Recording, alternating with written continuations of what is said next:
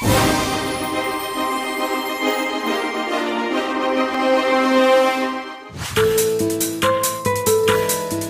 tiếp từ 5 năm qua, chương trình tìm kiếm chân dung tuổi teen Việt Nam HOTVTEEN do báo HOTVTEEN tổ chức đã trở thành chương trình lớn nhất và được yêu thích của tuổi teen trên cả nước. Sang năm thứ 6 với chủ đề Tôi yêu HOTVTEEN, báo HOTVTEEN tiếp tục đồng hành cùng nhãn hàng kem Celano trong hành trình tìm kiếm những đại sứ tuổi teen, hội tụ những tiêu chí ưu việt của thế hệ mới: tài năng, tự tin, cá tính và bản lĩnh. Với phiên bản chương trình hoàn toàn mới, chương trình HOTVTEEN năm 2011 tiếp tục được tổ chức trên phạm vi toàn quốc tại 4 khu vực: Hà Nội, Đà Nẵng, Thành phố Hồ Chí Minh và Cần Thơ. Trên suốt chặng đường dài, những gì chương trình mang lại đó chính là một sân chơi thật sôi động, vui tươi và tràn đầy sức trẻ thế hệ mới. Thành phố Hồ Chí Minh vẫn là tâm điểm của chương trình HOTVTEEN năm nay với sự tham gia vô cùng đông đảo của các bạn trẻ đến từ rất nhiều trường trung học phổ thông, cao đẳng và đại học trên địa bàn thành phố và các địa phương lân cận. Các hoạt động của chương trình tại Thành phố Hồ Chí Minh cũng được xem là tưng bừng và cuốn hút nhất. Ngoài việc tham gia các hoạt động vui chơi mang tính tập thể cùng trại hè VTM tại khu du lịch sinh thái Vườn Xoài, Đồng Nai, các bạn còn được học kỹ năng sống, đi xem phim tại Megastar và các hoạt động khác. Trong các vòng thi chung kết tại Thành phố Hồ Chí Minh, các thí sinh đã thể hiện xuất sắc nhiều phần thi thể hiện thông điệp bằng tài năng đa dạng và sinh động.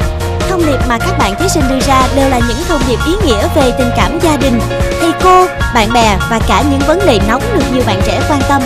Sau các vòng chung kết khu vực Thành phố Hồ Chí Minh, 5 gương mặt đại sứ của khu vực Thành phố Hồ Chí Minh đã được xác định. Đó là các bạn Hưng Long, Gia Huy, Thanh Hành, Quang Minh, Gia Bảo. Thành phố biển Đà Nẵng, thành phố Cần Thơ và thủ đô Hà Nội là những điểm đến kế tiếp của chương trình năm nay. Mỗi vòng tuyển chọn khu vực lại mang một màu sắc riêng, đậm chất vùng miền.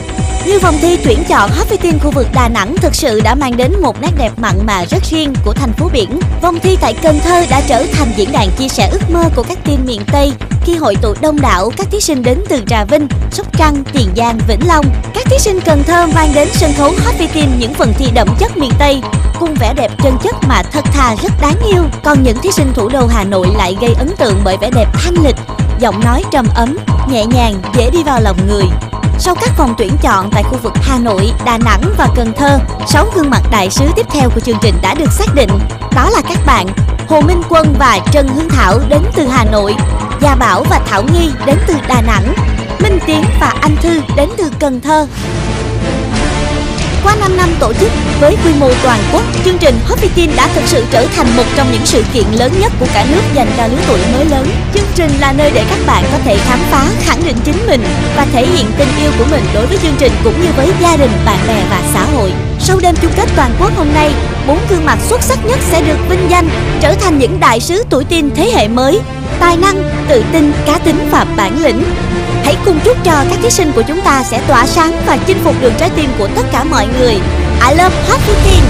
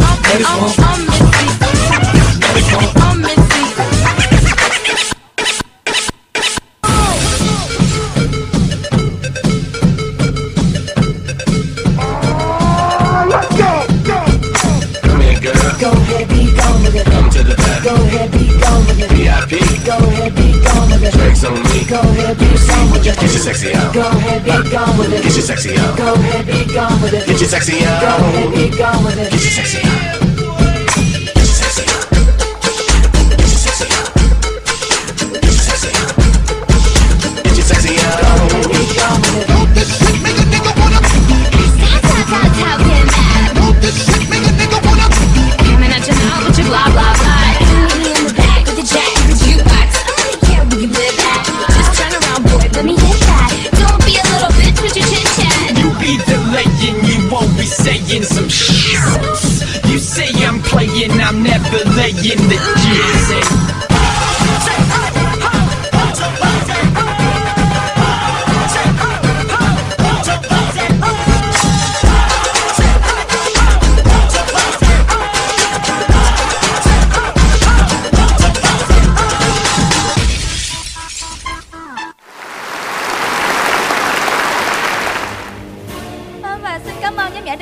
Mở màn cho chương trình ngày hôm nay. Và xin được chào đón quý vị khán giả và tất cả các bạn trẻ đang có mặt trong cuộc thi HOTVTEEN toàn quốc năm 2011 ngày hôm nay. Và chúng ta đang cùng đến với đêm chung kết toàn quốc của chương trình Tìm kiếm chân dung tuổi teen Việt Nam HOTVTEEN năm 2011 do Báo Giáo dục Thành phố Hồ Chí Minh chuyên đề VTM tổ chức với chủ đề Tôi yêu HOTVTEEN. Minh Tiến lắm. Anh ăn yêu. I love.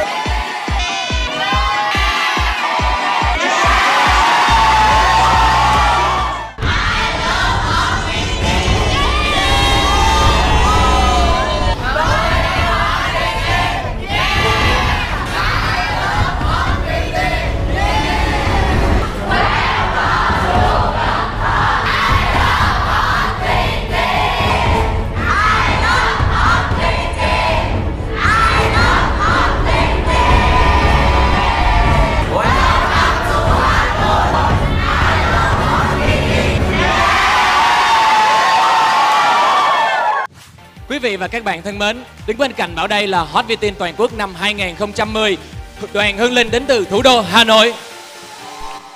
Và đứng bên cạnh Linh đây cũng là huy chương đồng của SEA Games 26, kinh ngư của thể thao Việt Nam, HOTVTEEN Nguyễn Ngọc Quang Bảo. Xin kính chào quý vị và các bạn. Quý vị và các bạn thân mến, đoạn video clip vừa rồi đã thể hiện lại thông điệp quan trọng nhất của chương trình. Và đó cũng được xem là chủ đề của chương trình HOTVTEEN năm nay, Tôi yêu HOTVTEEN. Trải qua 5 năm thực hiện chương trình, năm nay HOTVTEEN năm thứ 6 là cuộc thi ngợi ca những đức tính ưu việt của tuổi trẻ Việt Nam, cũng như mong muốn mang lại cho các bạn những trải nghiệm, những kỷ niệm thân thương và tốt đẹp nhất. Bên cạnh đó, HOTVTEEN năm nay là một cuộc thi khẳng định tình yêu dành cho HOTVTEEN của tất cả các bạn trẻ trên toàn quốc. Ngoài ra, HOTVTEEN năm 2011 đã có rất nhiều sự thay đổi nhằm làm mới chương trình, tạo nên một không khí mới, phù hợp hơn với sự thay đổi và phát triển không ngừng của tuổi teen Việt Nam. Với sự xuất hiện của chiếc vé vàng và kết quả được công bố ngay sau đêm thi chính là điểm khác biệt lớn nhất của cuộc thi năm nay. Và đêm nay cũng chính là một sự thay đổi lớn khi lần đầu tiên vòng chung kết toàn quốc và đêm gala trao giải đã được gộp lại thành một, nhằm nâng cao kịch tính của chương trình vào những giây phút chót, đồng thời tôn vinh các tiết mục dự thi của các thí sinh ở vòng chung kết toàn quốc ở vị trí cao hơn. Những thay đổi này nhằm làm cho cuộc thi trở nên hấp dẫn và thú vị hơn. Các bạn có thể cho ban tổ chức một tràng vỗ tay vì nỗ lực này được không ạ?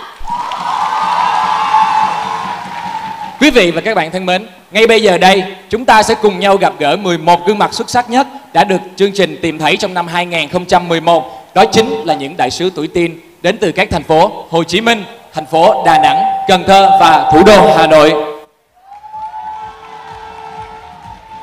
Đầu tiên sẽ là đại diện của thủ đô Hà Nội, cô gái Trần Hương Thảo và bạn Hồ Minh Quân. Kế tiếp sẽ là đại diện của thành phố biển Đà Nẵng, bạn Hoàng Thảo Nghi. Và tiếp theo sẽ là bạn Lê Gia Bảo. Một đại diện của thành phố Cần Thơ gạo trắng nước trong, bạn Nguyễn Lê Anh Thư. Và tiếp theo là bạn Nguyễn Hữu Minh Tiến. Và sau đây sẽ là đại sứ của khu vực Sài Gòn đây ạ. Xin mời bạn Lương Gia Huy. Và tiếp theo là bạn Nguyễn Trần Hưng Long. Vâng, một cô gái đến từ thành phố Hồ Chí Minh, cô gái duy nhất Phạm Thị Thanh Hằng. Và tiếp theo là bạn Phạm Gia Bảo. Vâng, và đừng quên cổ vũ cho bạn Lê Quang Minh.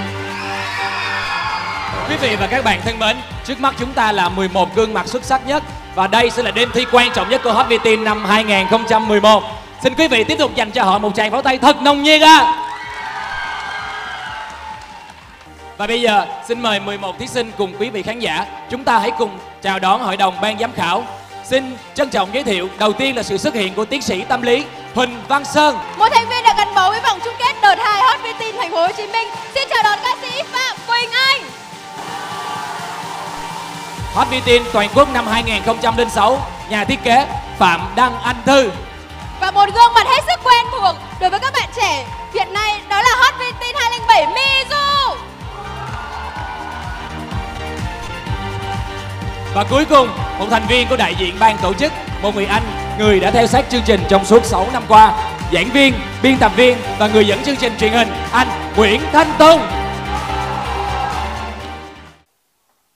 Quý vị và các bạn thân mến, trải qua chiều dài chương trình, bây giờ chúng tôi xin được phép công bố một kỷ lục vui được kể lại bằng một tiết mục âm nhạc do các HOTVTEEN Hoàng Oanh, HOTVTEEN Toàn quốc năm 2006, Bảo Khánh top 12 HOTVTEEN Toàn quốc năm 2009 và Bích Ngọc top 12 HOTVTEEN Toàn quốc năm 2010 cùng nhóm nhảy Destiny. Bên cạnh đó, còn có sự xuất hiện đặc biệt của các bạn nữ sinh mặc áo dài trắng đến từ chương trình Ấn tượng áo trắng sân trường của báo VTM tổ chức. Xin giới thiệu kỷ lục bài hát được các thí sinh lựa chọn biểu diễn nhiều nhất trong 2 năm qua trong lịch sử của HOTVTEEN, một bài hát của nhạc sĩ Nguyễn Đức Cường. Đó là ca khúc Em trong mắt tôi.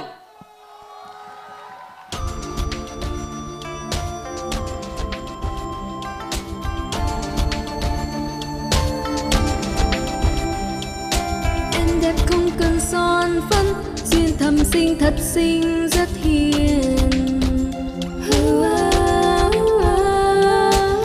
Quần jean dài cao gót, em chọn riêng mình em áo dài duyên dáng, giống như hoa kia bên thềm ngã thương không quét sắc màu, ngàn đóa hoa đang rực rỡ không sánh bằng, nhẹ nhàng tung bay tà áo dài. Em phụ nữ Việt, anh lên bao dạng ngời người phương Đông. Người đẹp rất xinh hay vì anh đang ngập tràn hạnh phúc, bên em bừng lên khúc xuân xanh ngời. Người con gái Việt mặc chiếc áo dài đẹp khắp bốn phương, một nét Á Đông.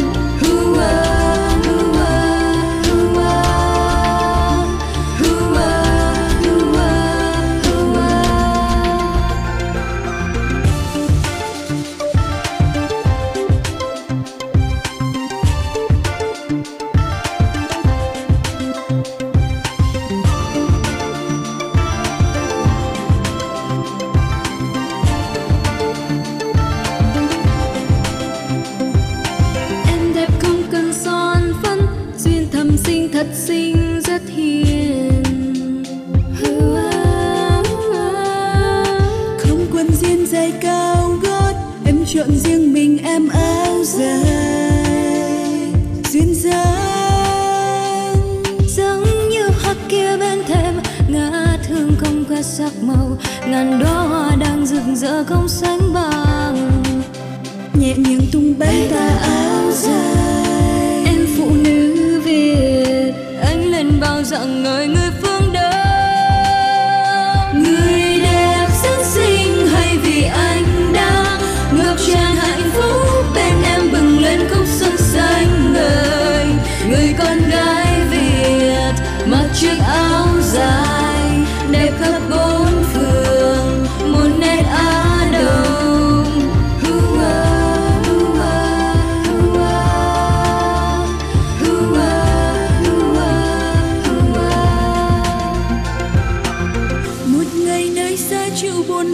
thoáng tình cờ ngang qua. Một tà áo trắng, một bờ vai xinh tôi không quên. Lòng chờ thấm áp gửi làn gió nói